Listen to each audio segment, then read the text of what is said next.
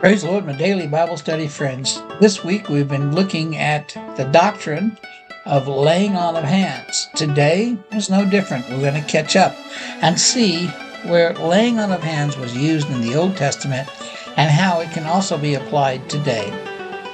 These people have been imparting to me authority. As Moses was getting up there in age, it was time to pass on the mantle somewhat. So the Lord commanded him in Numbers, the 27th chapter, beginning at the 18th verse. And the Lord said unto Moses, Take thee Joshua, the son of Nun, a man in whom is a spirit, and lay thy hand upon him, and set him before Eleazar the priest, and before all the congregation, and give him a charge in their sight.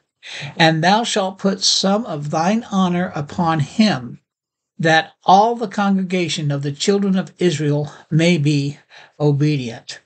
When you continue to read that scripture, you'll see Moses doing exactly that which God had commanded him to do.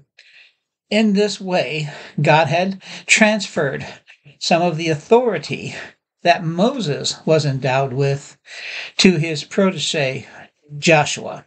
Gosh, I wonder if there's anything like that in the New Testament. Oh, wait, there is. 1 Timothy 4 and 14. Paul said to Timothy, Neglect not the gift that is in thee, which was given thee by prophecy, with the laying on of the hands of the presbytery. Meditate upon these things, and give thyself wholly to them, that your profiting may appear unto all. Take heed to yourself and to the doctrine. Continue in them. For in doing this, thou shalt both save thyself and them that hear thee. Do you notice how this involved people, the laity? How he said that your profiting may appear unto all, and that for doing this, you'll save yourself and them that hear thee. He was laying on some of the authority, and the authority was not just given from Paul. In this case, it was given from the presbytery, which are other men of God that are anointed by God, passing on authority to this young preacher, Timothy. Not convinced? How about 2 Timothy 1 and 6? Wherefore I put thee in remembrance, that thou stir up the gift of God which is in thee by the putting on of my hands. 2 Timothy 1 and 6. So if we're going to really see what the Bible says about this, we have seen then in two different instances where gifts can be transferred from one who possesses gifts to others who may receive them. Now, whether 1 Timothy and 2 Timothy are talking about the same event, I couldn't tell you. I assume they are different events because 1 Timothy said the hands of the presbytery, and 2 Timothy says, which was given thee by the putting on of my hands. Either way, there is a twofold witness that gifts can be administered and given to others by the laying on of hands.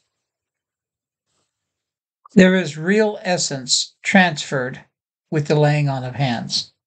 And we've also discussed in the first lesson, if you remember, that there is a physical transference taking place both ways when we lay hands on one another.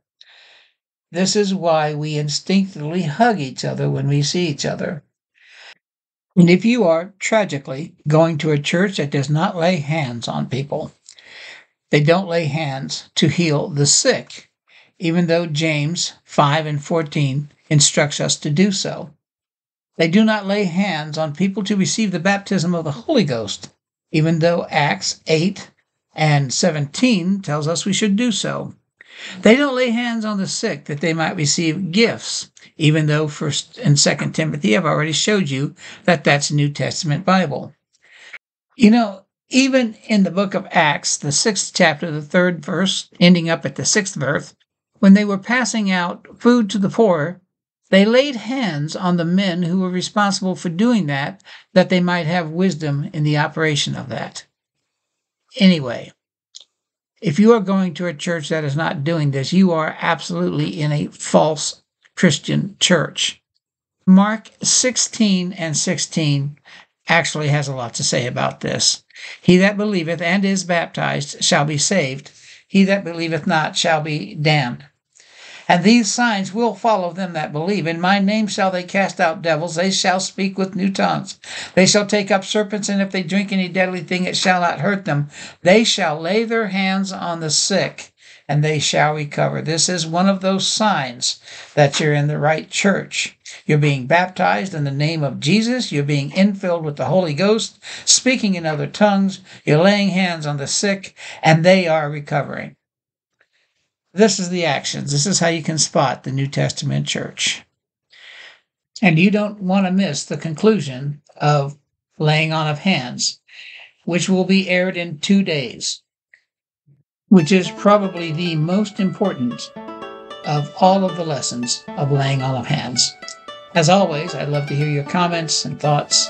May God keep and watch you until then, in Jesus' name.